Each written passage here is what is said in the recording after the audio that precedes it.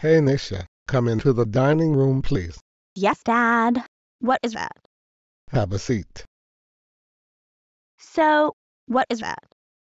Young lady, I just had a phone call from your principal, and she told me that you knocked down the school lockers and blamed it on Zola. Tell me why that happened.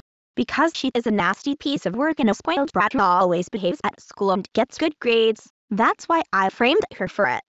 That is no excuse for you to frame her for something she didn't even do. You know you can't frame people just because they always behave at school all the time. You better apologize to Zola at school tomorrow. And because of what you did at school today, you are grounded until you apologize to her. Now go to your room right now, and stay there until it's time for dinner. What?